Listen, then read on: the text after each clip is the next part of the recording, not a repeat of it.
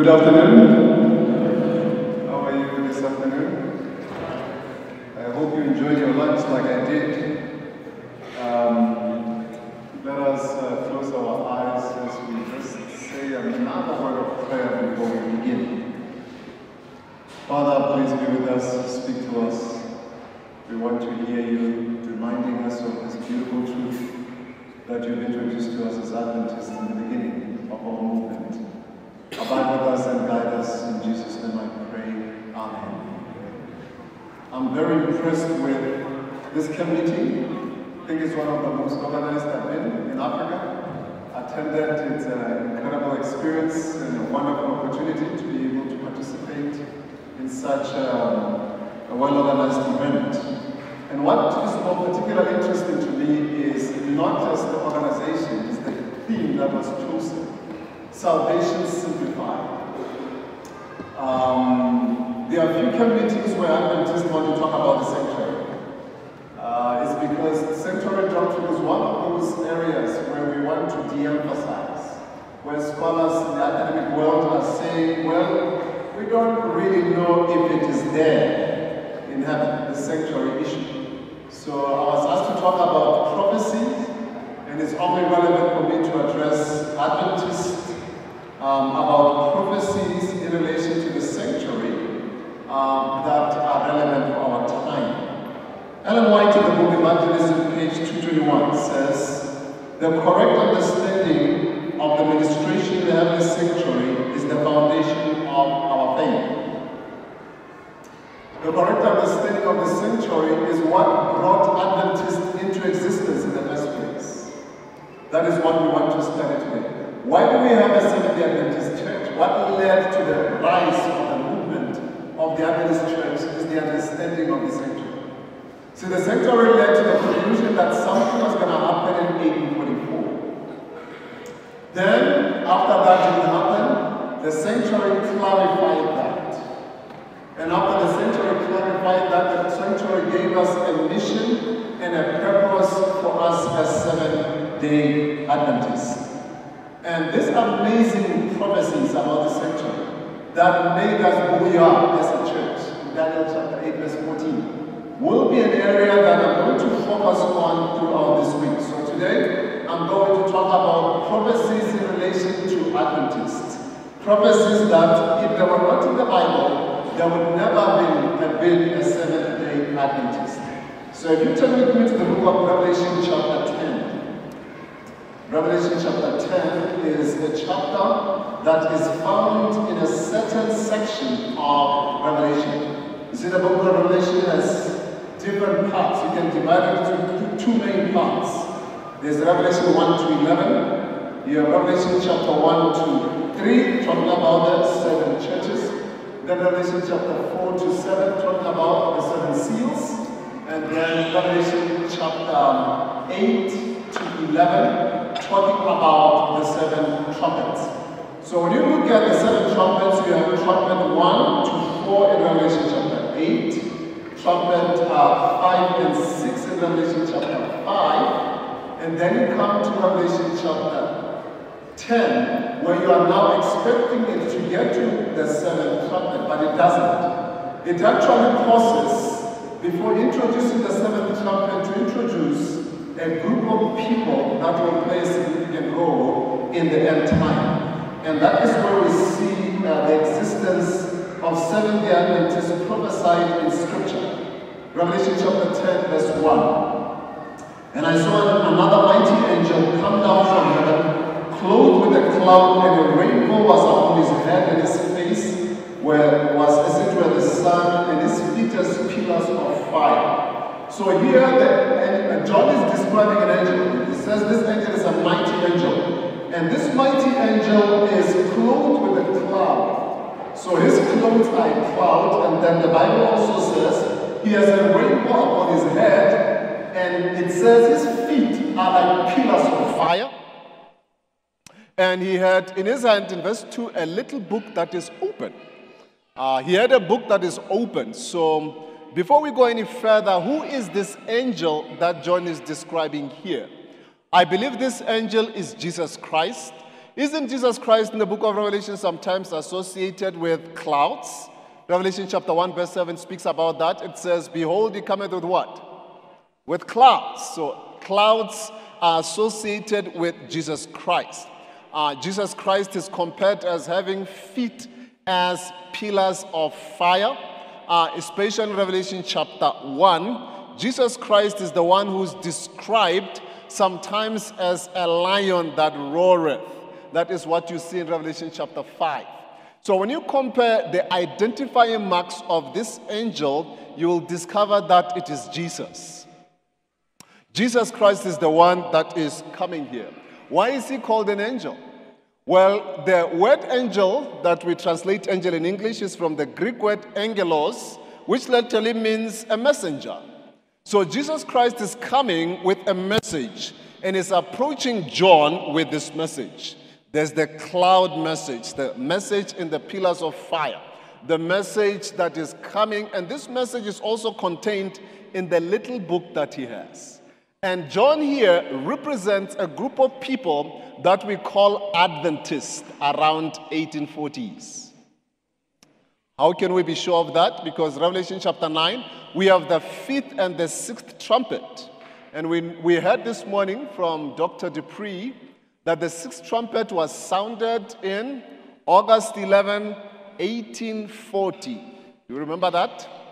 August 11, 1840. So when you get Revelation chapter 9, that is where you are. You are in 1840 in Revelation chapter 9.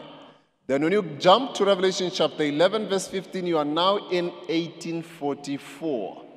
So, and then from 1840 to 1844, that is the contextual setting that we find Revelation chapter 10 embedded. During this time, John sees an angel, Jesus Christ, coming with a message. And this message is dedicated to a group of people that during this time we identify as the Millerite movement. And these people, Jesus Christ is coming to them, and the Bible says he has a little book, and this little book is open. So if Jesus is holding a book, and he has opened this book, and he gives you the book, it means that this book is very, very important, isn't it? It's a very, very important book that Jesus Christ was presenting here to John, who is an example or an illustration of Seventh-day Adventists. And he says to John in Revelation chapter 10, are we there? Revelation chapter 10, and we want to look at verse 8. It says in verse 8, and the voice which I heard from heaven spake unto me again and said, go and take the little book which is open in the hand of the angel which standeth upon the sea and upon the earth. And I went to the angel and said unto him, give me the little book. And he said unto me, take it and eat it up, and it shall make thy belly bitter, but it shall be in thy mouth sweet as honey. So this angel is a little book. We have identified this angel as Jesus Christ.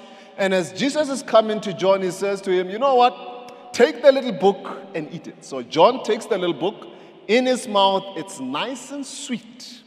But after he eats it, in his belly, it's very, very bitter. And after that, he's commanded in verse 11. And it says in verse 11, and he said unto me, thou must prophesy again before many people, nations, tongues, and kings. There's an important book or a scroll that Jesus Christ presented to Adventists around 1840s. And he said, you need to take this little book, chew it, it's going to be sweet in your mouth, but in your belly it's going to be bitter. And after the bitter experience, you must go and prophesy again. So the attention that Jesus is drawing to Adventists or the Millerites is to study the little book. And the Bible says this book is open, and in Bible times, books were not like this ones here, like I'm holding a Bible here. It was not like this, it was scrolls. So when they would have a scroll, the scroll will be rolled up and then get sealed. So when you have a scroll that is sealed, you cannot read the contents of the scroll, and you cannot understand what is in it. We find this example in Revelation chapter 5, where John sees a book that was sealed with 7 seals, and somebody needed to open the seal so that the contents of that scroll could be read and understood. Are we together? My time is not on my side, so I'm just assuming you already know this. I'm just recapping basic Adventist teachings that we have on Revelation chapter 10. So now, John here sees a book that is now open before him, and Jesus Christ recommends this book. Question: do we have any book in the Bible or any portion of the Bible that was once sealed and until the end of time when it will be unsealed? Yes, we do. And turn with me to the book of Daniel chapter 8. Daniel chapter 8 is such an important chapter for Seventh-day Adventists. And depending on what Dr. Dupree covers, my aim was to cover Daniel chapter 8 verse 14. I usually have a 10-part series just on Daniel 8 verse 14 with you this week. And I'm going to just take snapshots from that particular section. Daniel chapter 8. In Daniel chapter 8, just as a brief summary of this, we have Daniel sees a ram. And then he sees a male goat. And then he sees 4 horns. And then he sees one of these little horns that rises up, and it starts treading the sanctuary underfoot, and it starts treading God's people underfoot. And in verse 13, the angel is now talking to another messenger here. And he says, how long are you going to allow this little horn power to trample underfoot the sanctuary and God's people? And the answer given is Daniel chapter 8, verse 14. And he said unto me, unto 2,300 days, then shall the sanctuary be cleansed. I'm going to explain some of this throughout this coming week. But what's interesting is that after the vision is given, if you go to Daniel chapter 8, verse 15 says, and it came to pass when even I, Daniel, had seen the vision and sought for the meaning, then behold, there stood before me the appearance of a man. And I heard a voice between the banks of Ulai, which called and said, Gabriel, make this man understand the vision. So voice tells Gabriel, angel Gabriel, you need to make sure that Daniel understands this vision. So Gabriel goes on and he says, okay, the ram that you saw represents the kingdom of Medo-Persia. And he says, okay, that is verse 20 of Daniel chapter 8. Verse 21, he says, okay, the goat that you saw represents the kingdom of Greece. And the 4 horns that you actually saw represents the 4 kings that will arise out of Greece. And after that, then Daniel speaks about this little horn power and what he does, and he identifies who that is. And then, when he's now about to hear more about this 2,300 days, he doesn't get an explanation. If you go to Daniel chapter 8, verse 26, Daniel 8, verse 26, the Bible says, and the vision of the evening and the morning which was told to you, Daniel, is true. Wherefore shut up the vision, for it shall be for many days. So he's told, you know what, I can give an interpretation of the ram, the he-goat, the 4 horns, and all of that. But that vision about the 2,300 days is going to take place way into the future. What I can tell you about the vision is that it is correct. It's a true vision. And then Daniel is now listening. Okay, give me more details about this 2,300 days. And he doesn't get the detail. Verse 27 tells us why. And I, Daniel, fainted and was sick certain days. Afterward, I rose up and did the king's business. And I was astonished at the vision, but none understood it. So Daniel never got to understand. He was just told it's a true vision, seal it, it's going to be fulfilled in the future. And then Daniel faints, he wants to know more, so he prays in Daniel chapter 9, And the angel Gabriel comes to try and explain to him. He explains a portion, not all of it. And in Daniel chapter 12, if you go with me now to Daniel chapter 12, verse 4. But thou, O Daniel, shut up the words and seal the book, even to the time of the end. Many shall run to and fro, and knowledge shall be increased. In chapter 12, Daniel is told, you need to seal up the vision and seal up the book and shut up the vision. This vision here that the angel is talking about is the same one that we hear about in Daniel chapter 8. In Daniel chapter 12, in chapter 8 it was told, shut it up. It's going to be fulfilled way into the future. And then Gabriel comes to try and explain to Daniel what's going on. And Daniel cannot fully quite understand everything. And he's still worried. Yes, I still want to understand that vision. And in chapter 12, towards the end of the book, he's told, you know what, Daniel? Shut up the book, seal the book, shut up the vision. It will be fulfilled in the future. And in verse 9, chapter 12, verse 9, it says, and he said, go thy way, Daniel, for the words are closed up and sealed till the time of the end.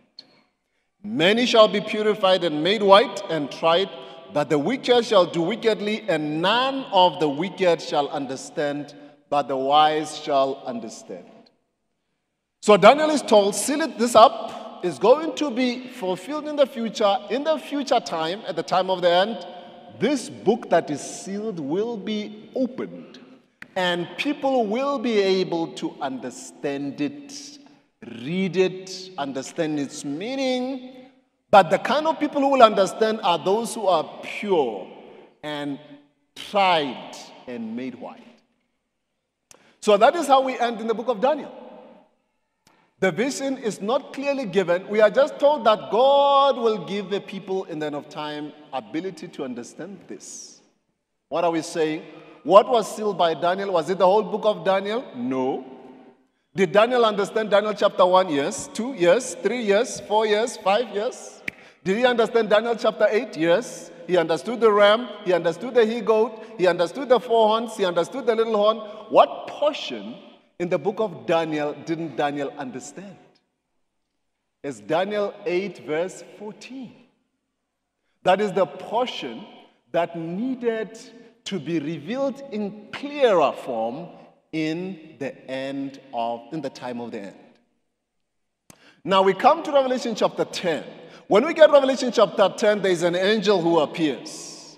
And this angel, as we saw in the beginning of this presentation, is Jesus. Jesus appears as an angel.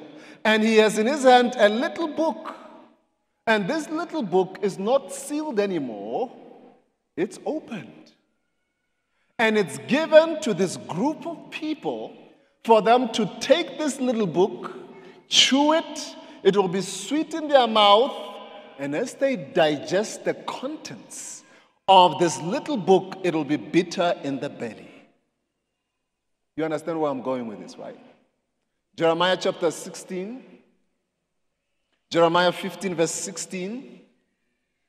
The Bible speaks about this in Jeremiah chapter 15 verse 16. Thy words were found, and I did eat them. And thy word was unto me the joy and the rejoicing of my heart. For I am called by thy name, O Lord God of hosts. What did Jeremiah eat again? The word of God. And how was it? It was causing joy in his heart. So when John was given the little book, it was an instruction from Jesus Christ. You must study the book of Daniel chapter 8 verse 14. And as you study it, it's going to be sweet. Let me give you a brief history. A farmer called William Miller, a very interesting man who was an experienced farmer who lived way back in the late 17th century and early 18th century. Born in 1782 and died in 1849, he was the firstborn of 16 children. He had no money for studying anything, doing any further studies, so he decided to teach himself how to read and how to write. This man was an accomplished man. He ended up becoming a constable, a justice of peace in the United States, and a deputy sheriff. He was also a self-proclaimed deist. He finally joined the U.S. military when they were still fighting for independence from the British. And in the War of Independence in 1812, the Americans were outnumbered by the British 3-1. And this man was sure they were going to lose the war. And William Miller was surprised that the Americans won in that battle in 1812. After that, as a deist, he believed that God is there, but he does not interfere in human affairs. What he saw in 1812 changed his perception about God. So he decided, you know what, maybe let me give God a chance. Maybe let me give God an opportunity to reveal himself to me. And he went to his Methodist church where he was fellowshipping. And his mother, he had lost his father, and his mother was a widow. So he decided, well, let me accompany mom to church. So he came to church with his mother, and he would sit in the pews. And one time there was no pastor in the church, so they asked William Miller to come and read a sermon. So he continued reading the sermons Sunday after Sunday until something that was mentioned in those sermons touched his heart. That's why I like what this church is doing, inviting young people to participate. The Word of God is able to pierce the hearts, even of those who do not want to believe the truth. And William Miller heard that and he said, okay, this is what I'm going to do. I'm going to read the Bible. So he took a Bible and started reading it from Genesis to Revelation. And he had a concordance. It was called Cruden's Concordance. He had a Bible that had marginal reading, and he read everything from Genesis, went to Exodus, went all the way and reached to Daniel. And read Daniel 1, 2, 3, 4, 5, 6, 7, 8. When he got to chapter 8, it was interesting.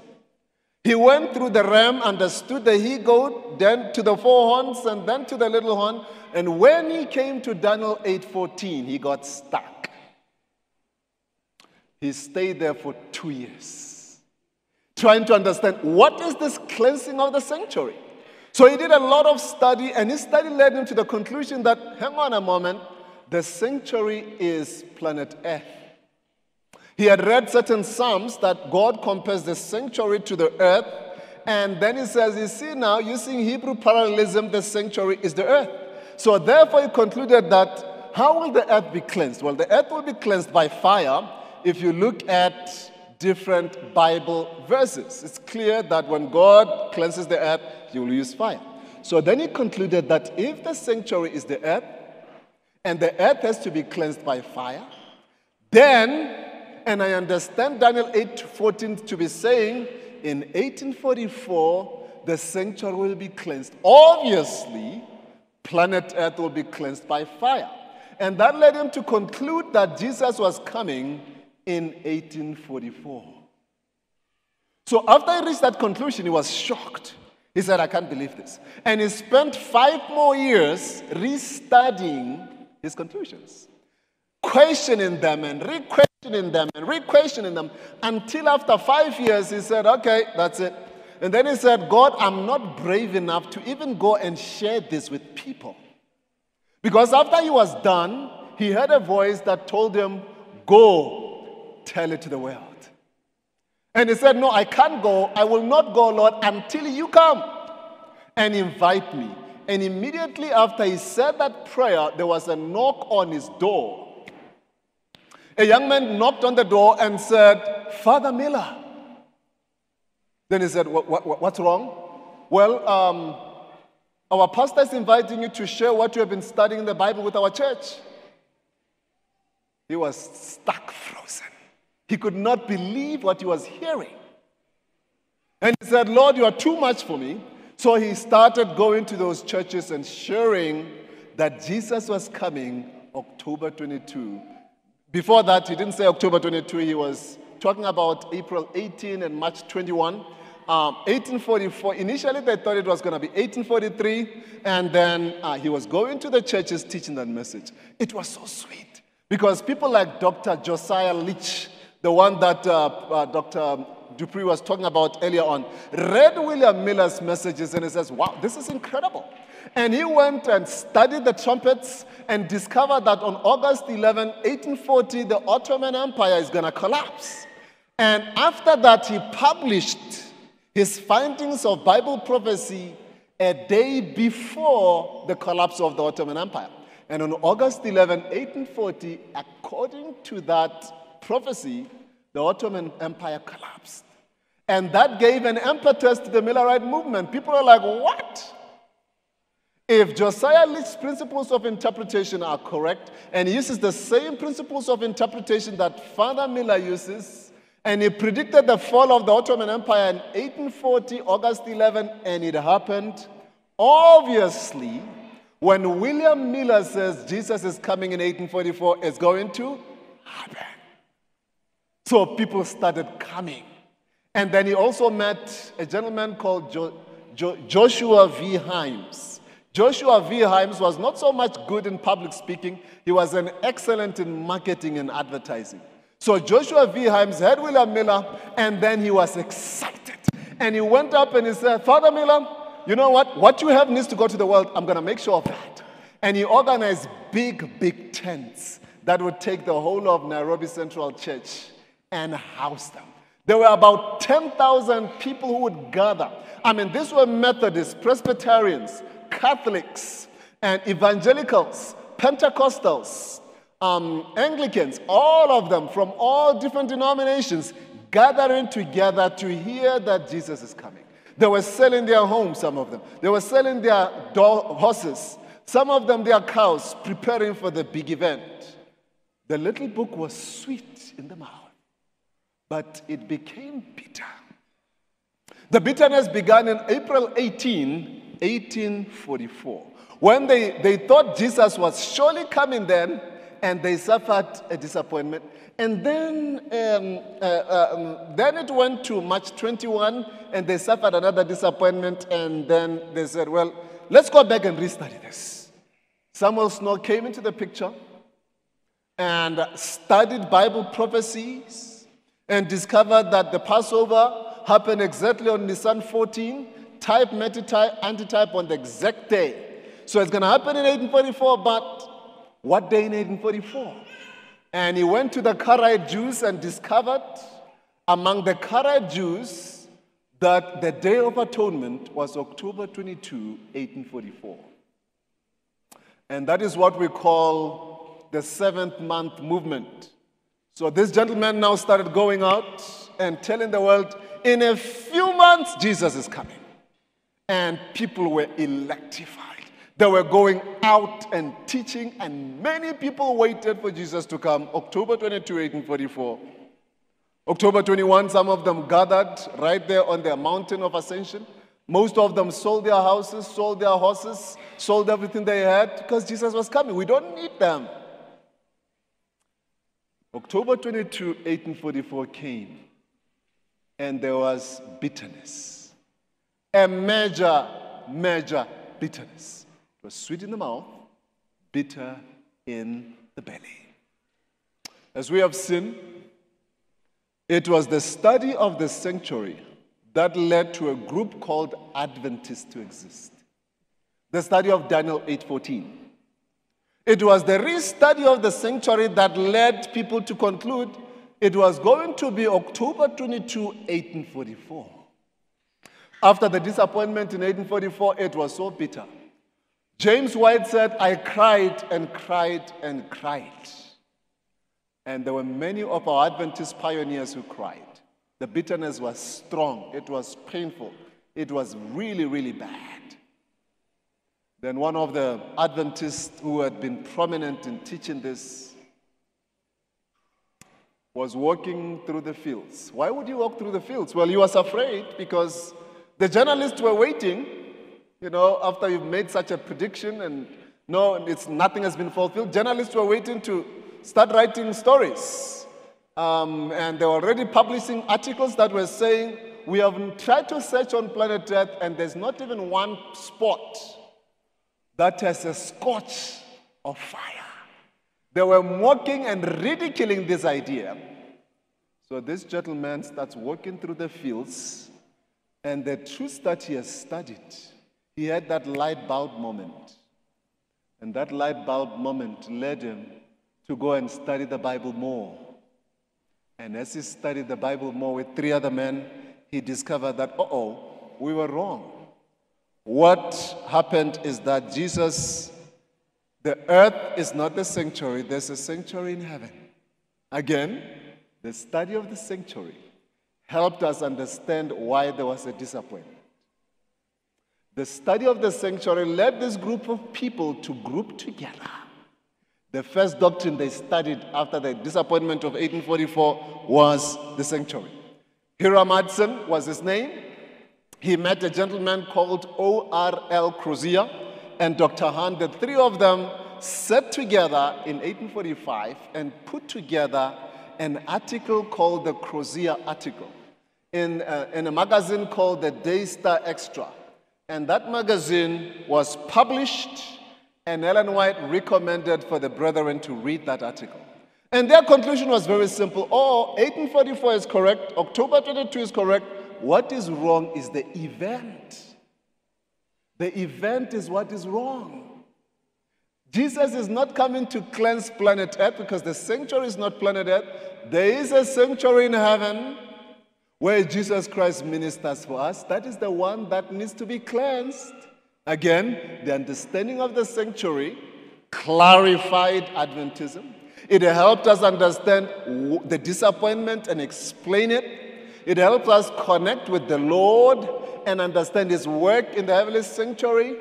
And after that, we have the Bible conferences in the Adventist church that began, where now other doctrines, other than the sanctuary doctrine, were now studied. State of the dead, the 3 angels' messages, and spirit of prophecy. And the system of truth that we have as Adventists was built on a huge foundation of the sanctuary doctrine. We have existed because of the sanctuary. And Bible prophecy predicted that. That our study of the sanctuary in connection with prophecy is going to lead to a disappointment. But after we have come out of the disappointment, the Bible says, thou must prophesy again. You should go now and tell the world what you found in that little book and the reason for that disappointment. And the 3 angels' messages now are supposed to be taught by us to the world because we have eaten the book. And there's no way you will fully understand the cleansing of the sanctuary unless you have studied the book of Leviticus, unless you have studied the book of Hebrews, unless you have studied all these books that we are neglecting to study in our time. That's why I repeat my words. I am happy that at this camp meeting, we have decided to do that which the Lord said to us we must do. Take the little book and eat it. As you eat it and you digest these difficult prophecies, and you masticate it in your mind and in your heart, and you digest its meaning to you, and you see the great work of our high priest in the heavenly sanctuary, you will know what message needs to be shared with the world. And you will go. And then Revelation chapter 11, verse 1 continues the same idea. That you need to measure the temple and the worshippers and the altar. In other words, study the sanctuary. The message from Christ to Seventh-day Adventists is study the sanctuary. Why should we study the sanctuary? Because the plan of redemption is revealed there. How the great controversy is going to be completed is revealed there. How you should prepare yourself for heaven is revealed there. The definition of what is sin, the nature of sin, the nature of righteousness, how you receive righteousness is there revealed. And ultimately, the sanctuary is God's plan that he can come and dwell with you. I know I said a lot of things and I said them too fast after people have had a wonderful lunch. But if you forget anything, I want to draw your attention to this as I conclude. Jesus Christ gave us the sanctuary truth. And he personally came and gave it to us. He knew that its study is going to lead to a development of a group of people called Seventh-day Adventists. Every time when there was confusion, we went back to the sanctuary and clarified things up. And then we moved on. When there was confusion, we went back to the sanctuary, clarified things up, and then we moved on. And the ultimate teaching of the sanctuary, and let them build me a sanctuary, that I may what? Dwell among them.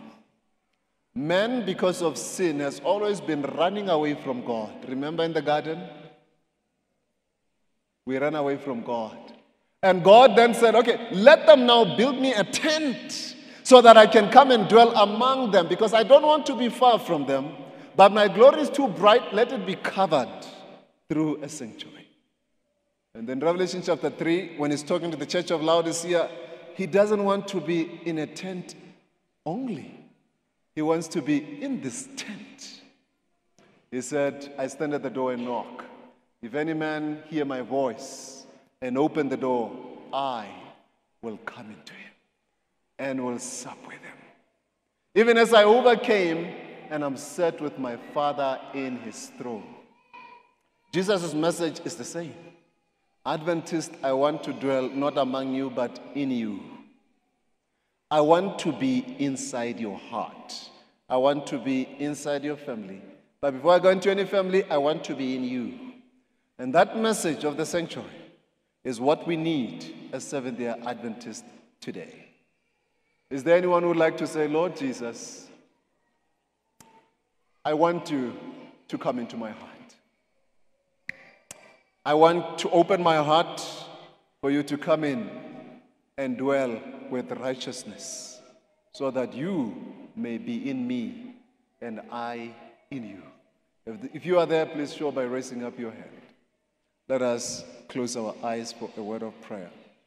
Father, here we come, sinful, fallen as we are. Back to our roots, back to the prophecy that speaks about the sanctuary.